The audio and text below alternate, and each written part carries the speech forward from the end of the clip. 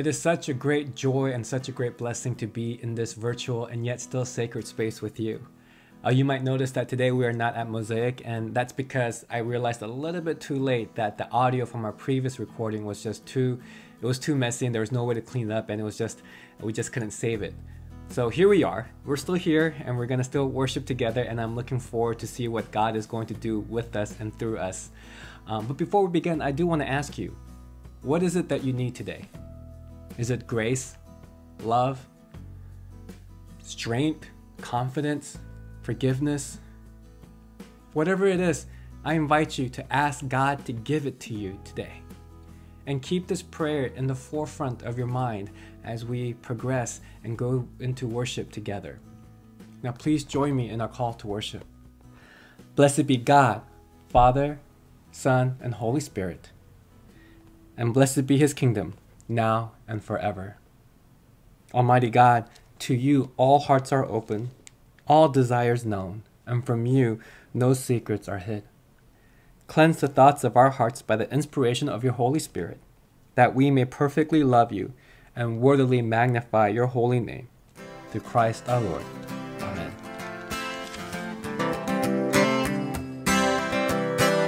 We shall overcome.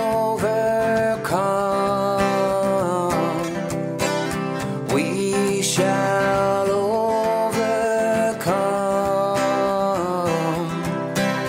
We shall overcome someday. Yeah.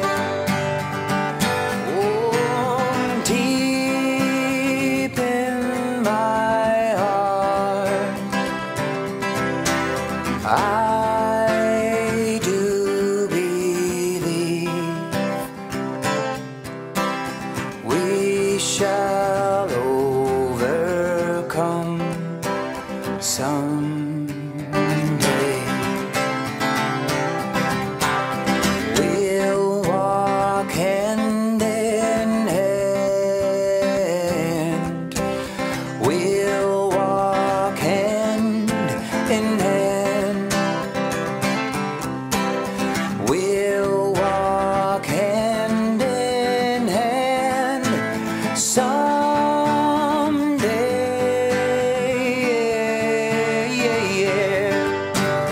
Oh, deep in my heart, I do believe we shall overcome someday.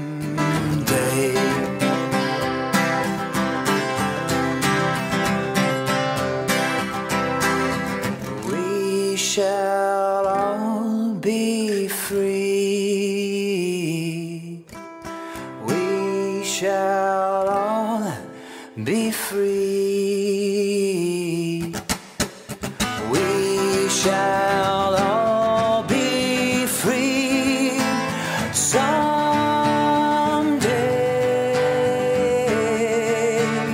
Yeah. Oh, deep in my heart, I do believe we shall overcome someday.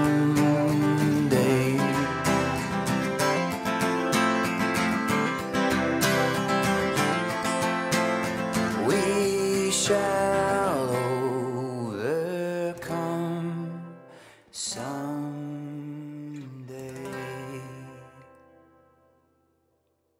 The Lord be with you. Now let us pray.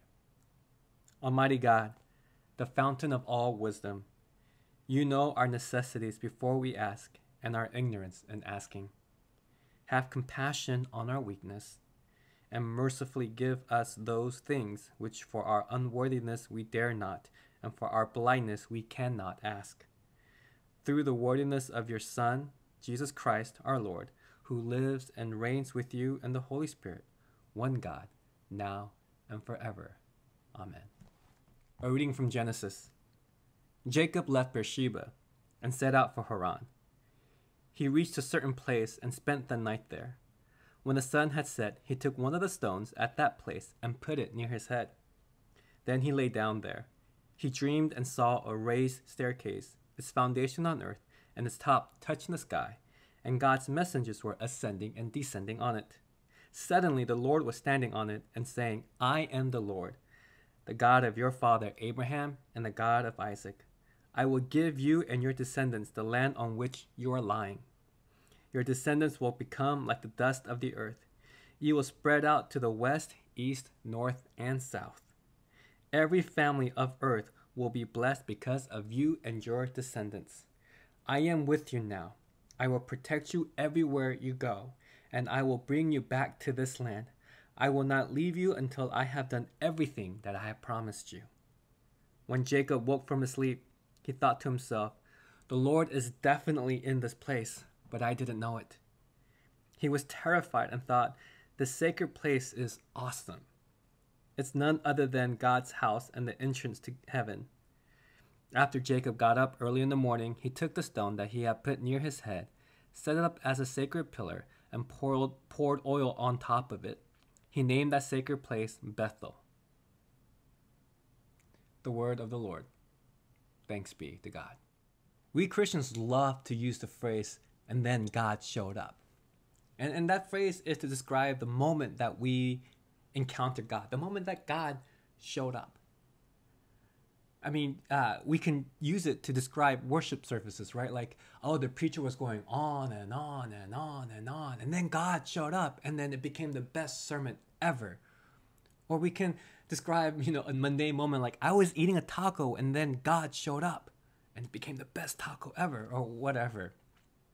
In fact, even in our reading today, Jacob wakes up and he goes, God was in this place, but I didn't know it, which basically it could mean Jacob saying, I fell asleep, and then God showed up. And I always wondered, is it more God showing up in that particular time, moment, space, and place? Or is it more we become aware of God's presence in that particular time, moment, space, and place, but that God's been there all along? I'm reminded of the story of Moses encountering the burning bush. Now, if you're not familiar with the story, Moses was in the desert for 40 years tending after his father-in-law's sheep. And one day, he sees a bush. And he sees this bush that's on fire.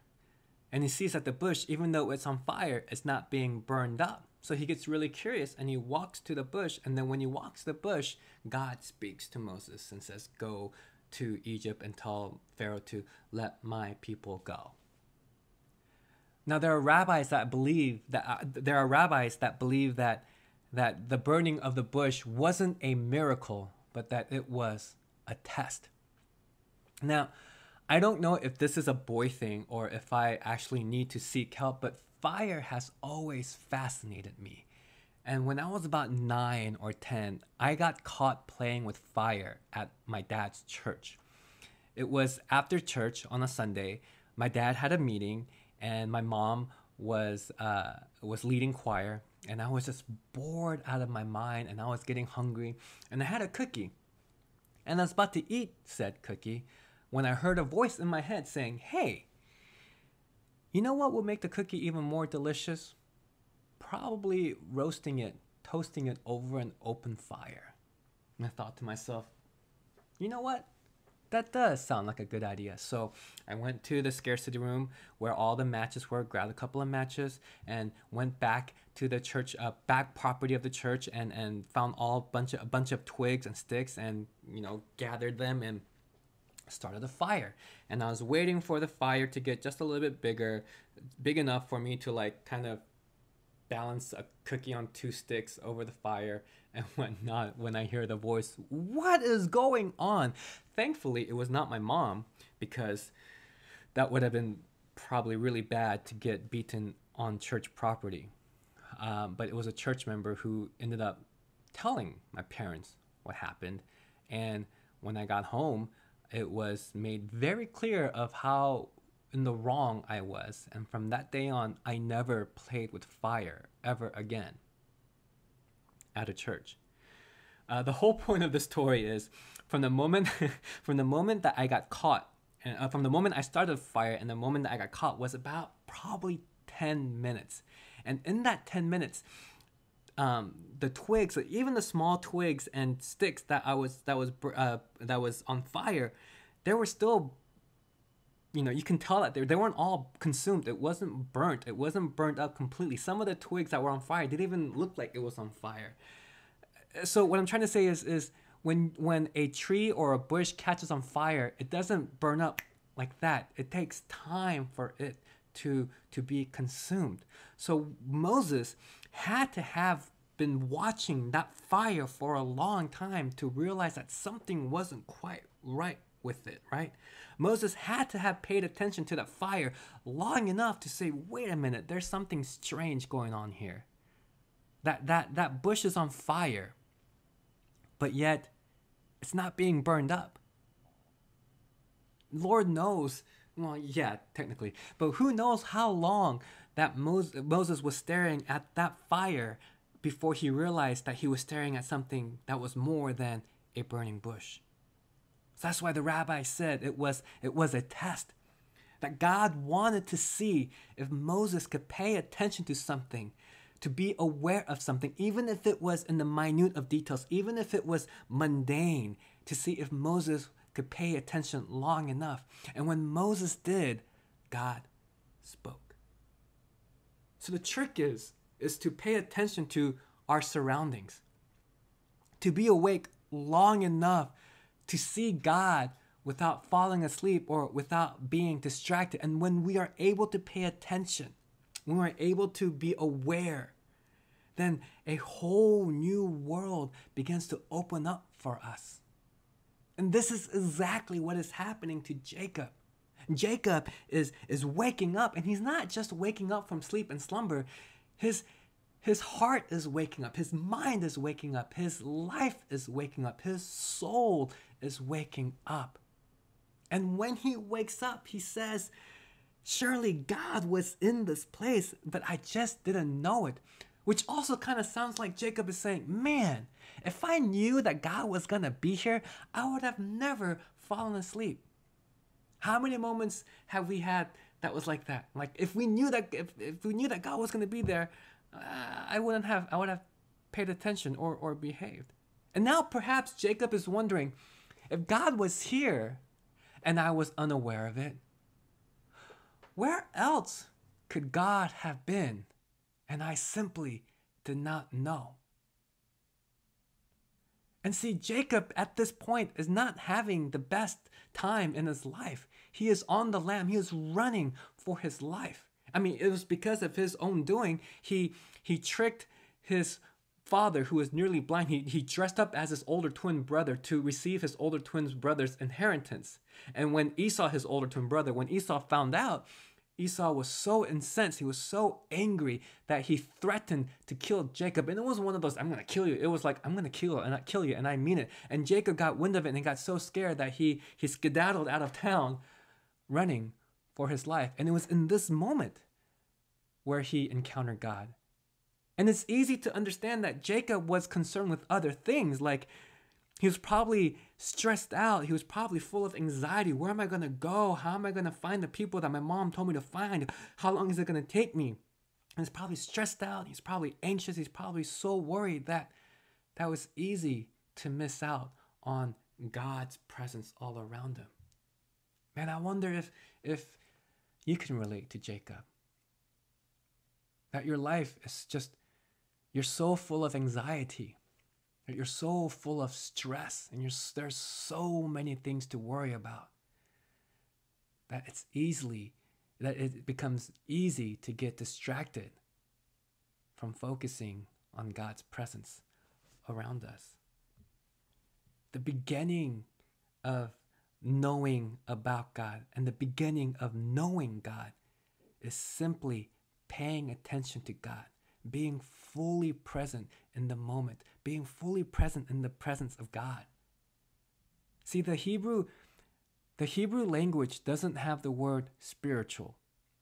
If you were to ask Jesus, or if you were to ask Paul, hey, how's your spiritual life going? Which is a very common question that we ask one another, right? Like, especially in times like this when we're stressed out and there's so many things that take up our headspace.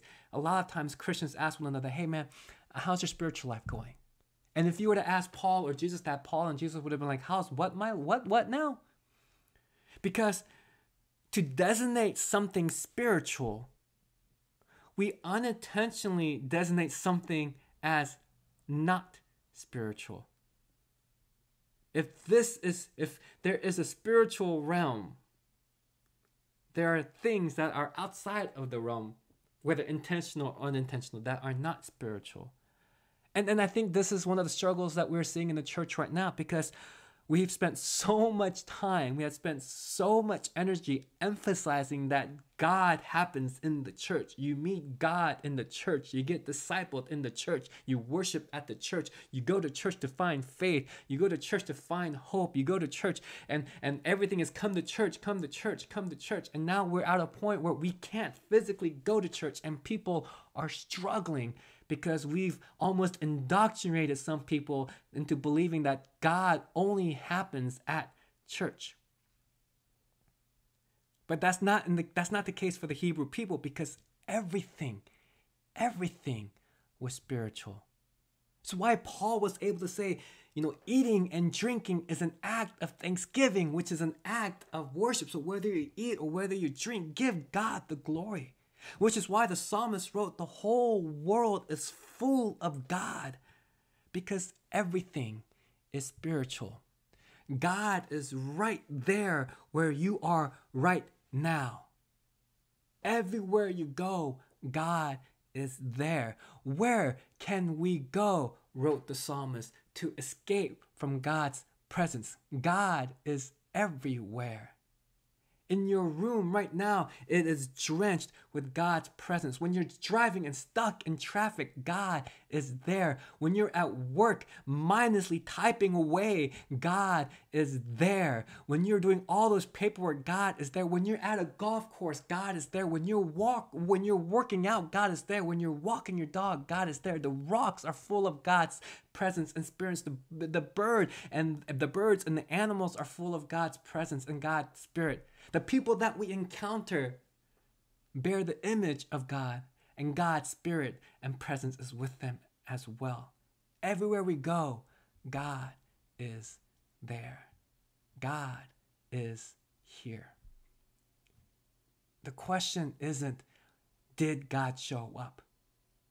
The question has always been, are we aware of God's presence? So many times we Christians, and I've prayed this prayer too, God, please be with us. God, be here right now. And we ask God to be with us, to be in this presence. And that's not the right ask, because God is already there.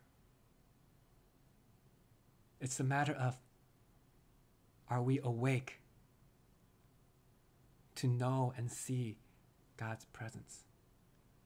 So my dear friends, may your eyes be open. May your ears, may your hearts, may your souls, may your life be awakened to the presence of God that is all around us everywhere.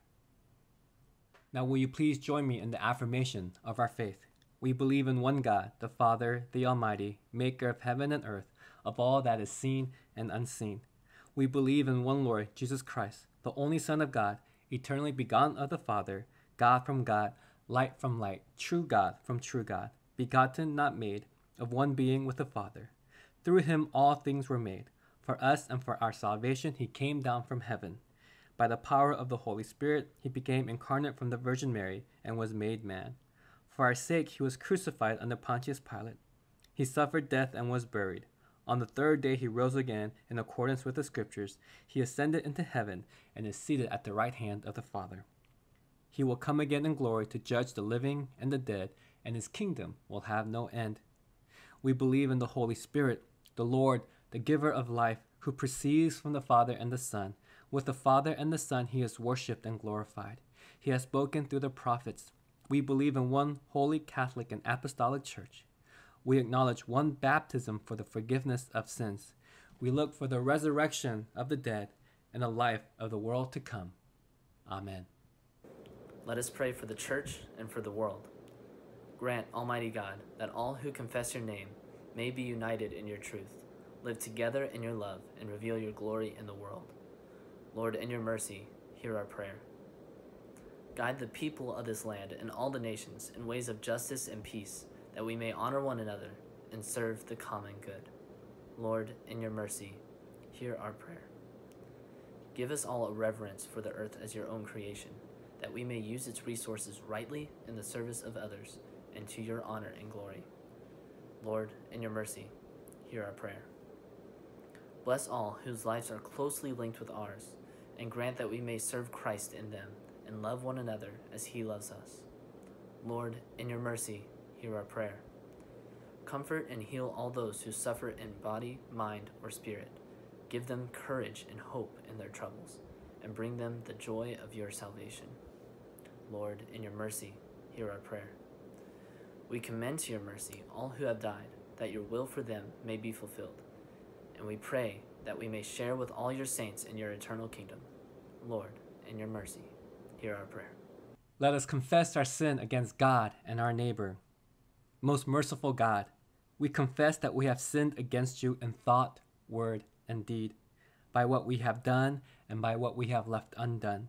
We have not loved you with our whole heart. We have not loved our neighbors as ourselves. We are truly sorry and we humbly repent. For the sake of your Son, Jesus Christ, have mercy on us and forgive us, that we may delight in your will and walk in your ways to the glory of your name. Amen. Almighty God, have mercy on us. Forgive us all our sins through our Lord Jesus Christ. Strengthen us in all goodness, and by the power of the Holy Spirit, keep us in eternal life. Amen. The peace of the Lord be always with you. I hear you breathing in, another day begins. The stars are falling out, my dreams are fading now. I've been keeping my eyes wide open. I've been keeping my eyes wide open. Oh, your love is a symphony all around me, running through me. Oh, your love is a melody underneath me, running to me. Your love is a song. The dawn is fire bright against those city lights. The clouds are glowing now, the moon is blacking out. Well, I've been keeping my mind wide open. I've been keeping my mind wide open. Oh, your love is a symphony all around me, running to me. Oh, your love is a melody underneath me, running to me. Your love is a song. Your love is a song.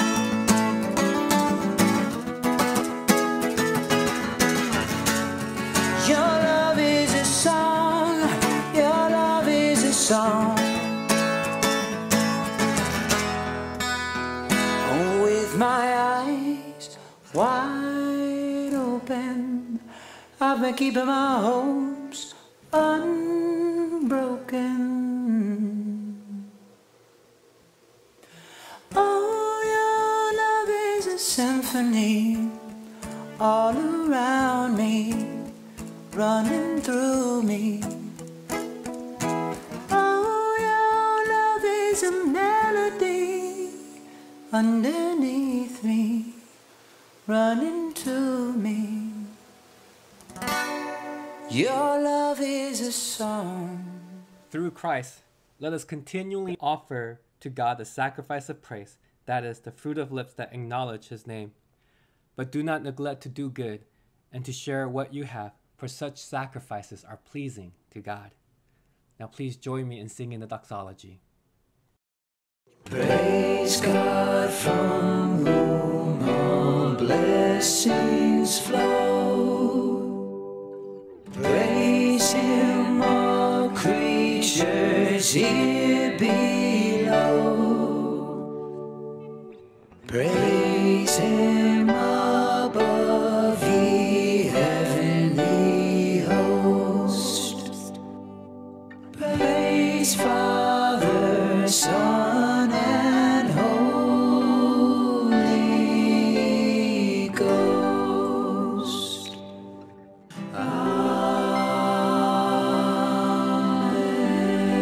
Amen.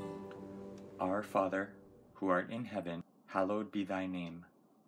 Thy kingdom come, thy will be done, on earth as it is in heaven. Give us this day our daily bread, and forgive us our trespasses, as we forgive those who trespass against us. And lead us not into temptation, but deliver us from evil. For thine is the kingdom, the power, and the glory, forever and ever. Amen. My dear friends, let us enter this week awake to God's grace, and let us go forth and bless the Lord. Amen. With my eyes wide open, I've been keeping my hopes unbroken. Oh, your love is a symphony all around me, running through me. Oh, your love is a melody underneath me, running to me. Your love is a song